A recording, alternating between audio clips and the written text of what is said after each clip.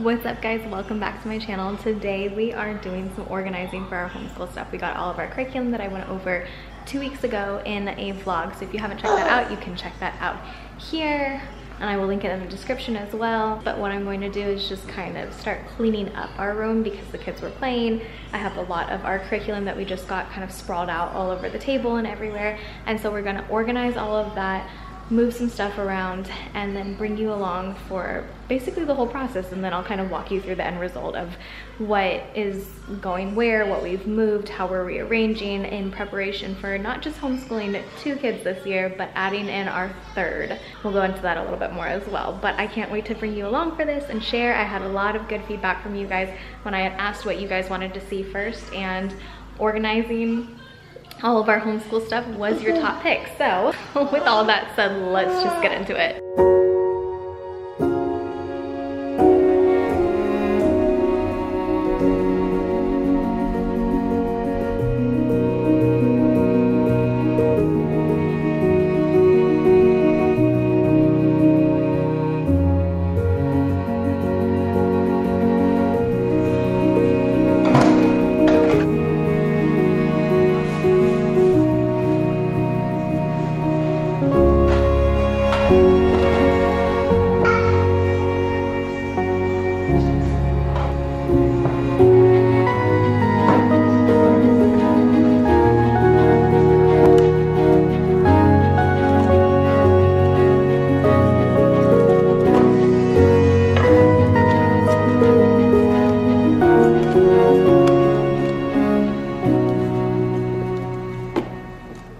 So one of the issues that I am having when it comes to organizing, I always seem to get stuck on, is where to put the bins. I have so many. Like, I have all of these bins for the kids, I have all of our bins here, and then the gather ones that go on the bottom here. I have my morning basket, and I don't know where to put everything because obviously we don't have like endless amounts of space, and I've already kind of used the majority of this room up, and I want it to be in a place where they can get to them easily in the morning, but I'm also have like, I don't know, I'm messing with it still. So like I said, you're in the process with me as I figure this stuff out. But like, I'm thinking about keeping their morning menus in here, but I might not, because I can stack them with these little, like, you just fold them up, and then you can, let's see, you fold that, well, it's in the way, but you fold that up, and then you can stack the other bins on top of them. And so I'm like, do I do that? I don't know.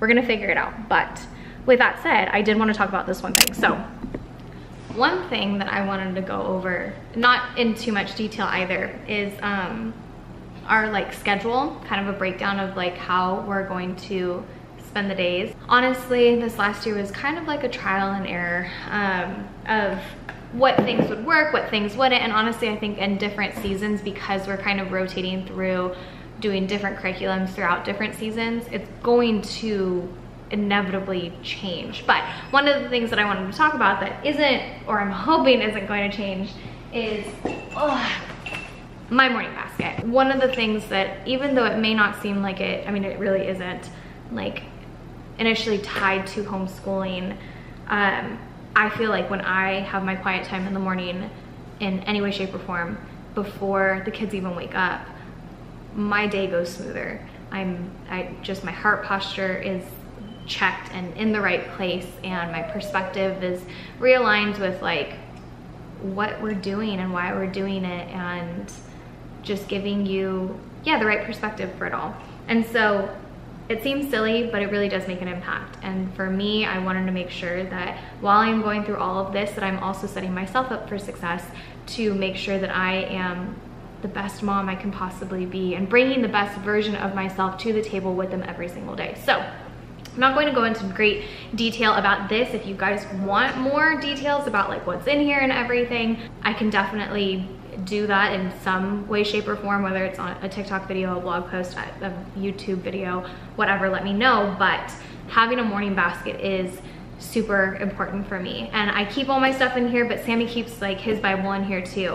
And I have different things like Bible plans and stuff, and I have things that have nothing to do with the Bible. I've got my like market list and everything if I'm making meal plans or a grocery list and whatnot. So there's a lot of things in here, but I want to organize this as well and then find a spot for it. So morning baskets definitely going to be included in this process of organizing and prepping everything for our homeschooling stuff. But figuring out where to put everything is the struggle that I'm facing right now.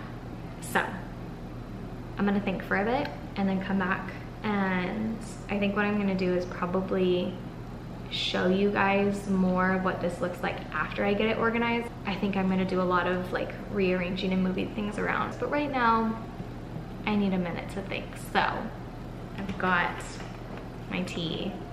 I'm gonna take a step back to kind of see everything from a different perspective.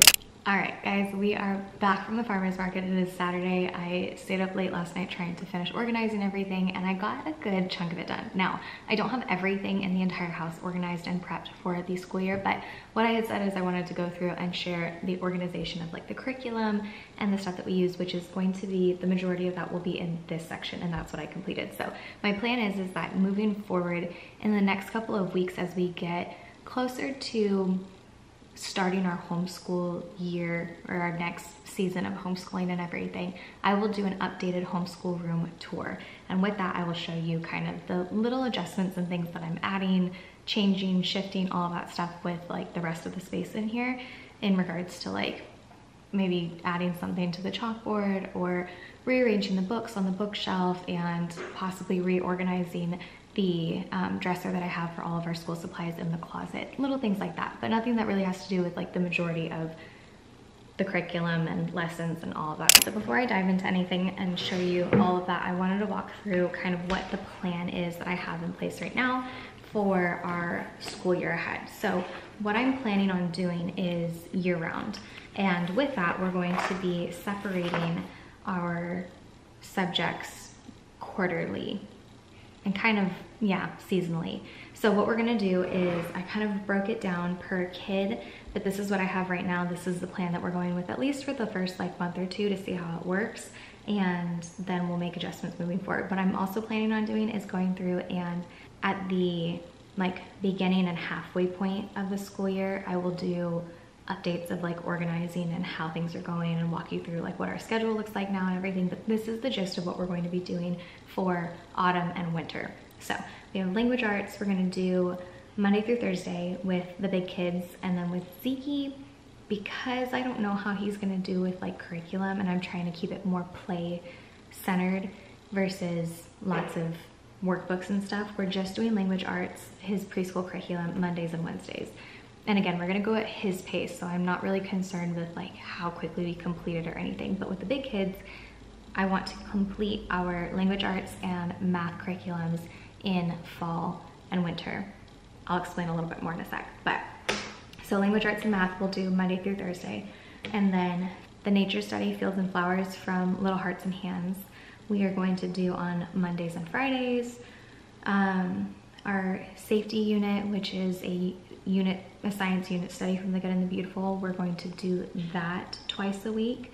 And then we'll have like little bits of Bible, just kind of like devotionals every single morning, but we'll do more of like a lesson for the Bible on Fridays, as well as poetry tea time on Fridays. And then we'll have extracurriculars that are sprinkled in when we decide what we're doing and what days we want to commit to. This is kind of the schedule that I have put in place. I'm thinking about starting like a co-op for our nature study. So either having a couple friends come over here or meeting at a park, but then that way it's very loose. And if we wanted to just meet on Mondays and Fridays or just Fridays, we'll see what happens. But that's kind of the schedule for now. We're gonna see how it goes. Wish me luck. But with that said, I'm gonna walk you through everything now so you know what we have in place, and then it'll kind of make sense as I explain like what curriculum's out, what lessons are out, all of that, knowing what our schedule is gonna look like. So if you've seen any of my videos before, the homeschool room tour, then like this isn't looking much different, and that's kind of the point. I didn't want too much to change, but a few things that we've got. So I'll just kind of run through everything that we have. So we have our Gather 4 cushions here. I've got my diffuser. This is a little visible timer And then you have the option of sound and no sound when it goes off. But I like having this because having that visual for like whether we're setting a timer for the Osmo or cleaning up or whatever, they have that to see and go off of, and it's helped kind of avoid a lot of tantrums and fights because we agree to a time that we're setting, they know, and as soon as it goes off, they know what to do. We have our Yodo that we got this year. This is the like regular size. I've seen a lot of people that have the mini ones. I've heard lots of good things about both. We only have a few cards. I bought this pack and then a little Lego pack, but my intention is to get a few more as kind of like back to school shopping as well. This is from Chickadees. I went through and pulled out a lot of the fall supplies that I have for sensory play and Play-Doh and all of that stuff. A few things. I have this out here for read aloud time because my intention is to get through this book probably in the first month, I would say, once we start, because we started it again a little bit and then just summer plans, you know, life gets busy. So we have this, that will be our read aloud book, and then we'll just swap it out once we find more. And then we have our devotional Bible and then some little booklets and stuff from Daily Grace Co. in here as well. So that is basically it. Then we have the Google. That's everything on here. All the same stuff up here. I promise I'm going to fill that up and propagate plants this year. I didn't do it this year, but I'm going to do it now. And then we have our bookshelf where I'll have like poetry books, probably whatever books I have that are like on theme for our nature study, that will go there. And this is what I feel like the majority of people came for. Everything that we have in here is curriculum that we're using. And like I said, because we're going to be swapping things out once we're done with language arts and math, we will substitute that for worksheets and other things that they'll be using for the other subjects that we're working on. But for the time being, we have our nature notebook, we have our scissors workbook, which I think I'm going to take out and put back in here so it kind of stays cohesive with like, this isn't curriculum, but this is quiet time extra stuff, so we'll put those in there in a sec. But then I have the language arts books, the handwriting book, and the math. Same thing for Hayden. Nature notebook, language arts, math, handwriting. Zeke, we have his folder for all the preschool stuff in here, as well as this. I had a friend who showed how she used this for like different type of like very easy math lessons that she created for her little one, and then that as well. Planner will be here. I don't want to dive into this too much right now because I'm not using the same planner from the same company. I'm trying something different, so I don't want to show you details of that because it just ended up not working out for us. And then we have our morning menus, which I'm trying to update more prints for other people who have older kids to go in here, but I will share more on that as well later once I have those up. So that's everything for the top shelf. The middle shelf is all language arts stuff. So I have our booster cards, our booster books, our nature reading books, and then in these two little cubby things, I've got different types of like resources and stuff that we have for language arts. So we've got, this is a lid for one of the kitchen containers from IKEA. I just took the plastic off of it, but you can use that to just rest one of the flashcards on there. I've got all of our kindergarten toolkit flashcards in here. Can't really see everything, but numbers, days of the week, months of the years, letters, all that stuff. We've got sight word, these are dice in here. We've got our Dash into Learning, our tiles with ABCs, and then our wooden blocks from This and That Co., as well as, this is just a little stand, oops, for cards. So, like the cards that I showed you out of that basket over there, if we were doing something and focusing on it for the week, I would just put it in here, keep it up there. So we'll keep that up there for now. That's it for our language arts shelf. And then down here is math. Nothing too crazy. We've got our math box for math 2, math 1, a white bird that goes with the math 1 box, and then two little, these are just the signs, and then these are the number tiles as well. Both of these are from Tree 4 Toys. So we've got that. We have all of our cards in here. So I have a lot of like Pip and J cards. I've got like the solar system, the United States, tons of stuff in there, and then our like Bible cards, so like the fruit of the Spirit, the armor of God, little things like that. So that's in there because we're trying to keep that accessible for like day-to-day stuff. This is going to be our nature study bin. So whatever we're doing nature study wise, this will be in here. My intention is to have a nature study lesson no matter what the season is. So while we are alternating with subjects, I want this to be something that we are constantly diving into. in little ways. It doesn't have to be massive. So I have right now our Fields and Flowers because that's what we're focusing on first. I have our Julia Rothman collection in here. And then based off of what lesson we're working on that specific week, I will have books from the library that will probably be in here to go along with that, as well as keeping them on the bookshelf above. In here, I'm going to have a lot of our like sensory play stuff that is based off the season. If I have things that we might be doing in regards and relation to the nature study, I will put them in here as well. But for the time being, I just have all of our seasonal stuff. So this is all the fall stuff as well as the sensory stuff that I have up here for fall, and then the manipulatives I have as well that are fall-esque as well. So you've got like the mushrooms, the acorns, and the apples. And here, I don't have all of this stocked yet because I'm still ordering some of our back to school stuff, but these are just a lot of like workbooks and things. I've got a gratitude journal, a leadership journal, Bible coloring pages, and then some coding stuff. So these are just kind of like extra things for quiet time or while we're doing some read aloud stuff. The kids can get into this. So it's not specifically like curriculum, but it's things for them to work on that's still related to what we're doing.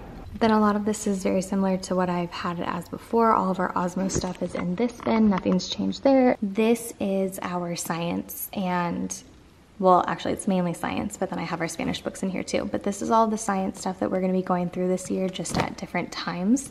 So I have all that kept in here.